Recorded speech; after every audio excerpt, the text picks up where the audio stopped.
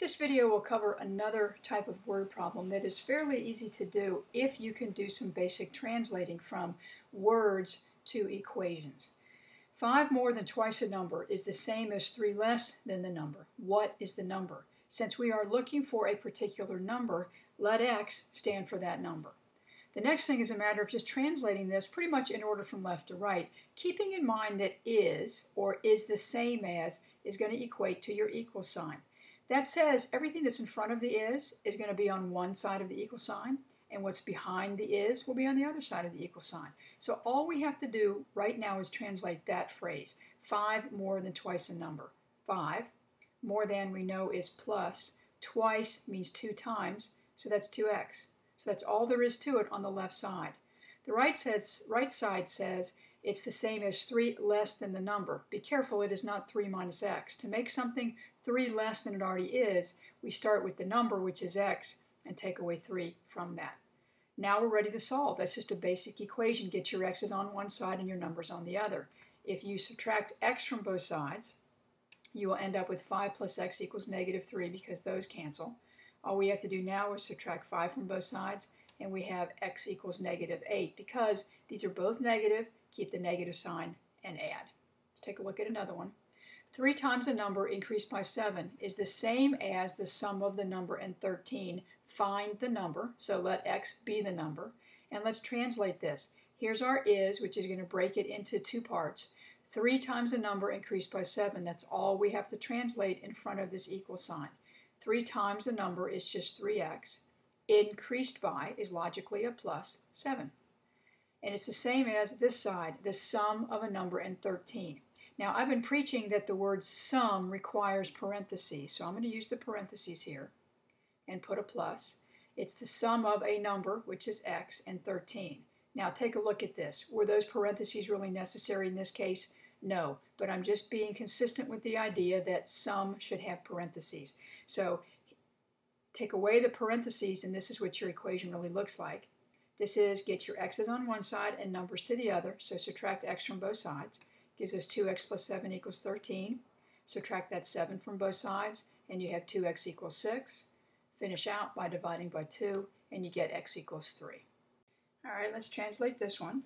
Twice the difference of a number and 6 is the same as 4 times a number increased by 4. Sounds a little more complicated, but let's start out like we did before. Let x equal the number. Keep in mind the is going to separate this into 2 parts. So all we're looking at is this first part. Twice the difference of a number and 6. Twice means 2 times, and when we see the word difference, we know that requires parentheses. Put a minus in between because difference means subtract. The order inside here needs to be x minus 6 because the word number came before you saw the word 6. Is, that was our equal sign. Go to the other side. 4 times the number increased by 4. 4 times the number is 4x. Increased by is plus 4. One comment before we go on. Unlike the one a minute ago where the parentheses were not required, these parentheses are because this is 2 times the quantity x minus 6. That makes a difference. The last problem we had an x plus 5 inside the parentheses, and there was nothing in front. And that's why the parentheses were not necessary on the last one, but they are necessary on this one. And that's why I generally say when you see the word sum or the word difference, put them in parentheses.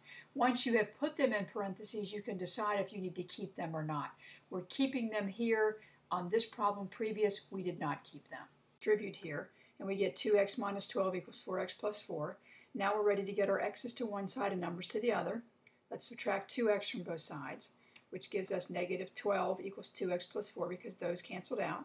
Over here now, let's get the x alone by subtracting 4 from both sides. Those cancel out, and we have 2x equals negative 16 because these are both negative. Keep the negative and add. Finish out by dividing by 2, and we get x equals negative 8. Now, let's do a check. We haven't done a check on any of the other ones, so I've already written out this check here. We think x equals negative 8, so let's plug it back in and see what happens. Inside the parentheses here, we'll need to do negative 8 minus 6. That's like a plus and negative. Is a negative 14. 2 times negative 14 is negative 28. On this side, order of operations tells me to do the multiplying first. So 4 times negative 8 is negative 32. Negative 32 plus 4, those are different signs. Keep the sign of the larger, which is a negative, and subtract gives us negative 28. Those are the same, and it does check. Let's look at another type that goes back to a geometry kind of type, but this one's pretty easy format. This says a 36-inch piece of wood is to be cut into 2 pieces, but not right smack in the middle, so that the longer piece is 2 times the shorter. Find the length of each piece. This is similar to the geometry perimeter problems where you had a length and a width. In this case, you have a shorter piece and a longer piece. You need to identify those, and you need to name your variables correctly. You have to decide which one of these is your plain old variable. Well, it says the longer piece is 2 times the shorter. You were told nothing about the shorter piece. So the shorter piece has got to be your x.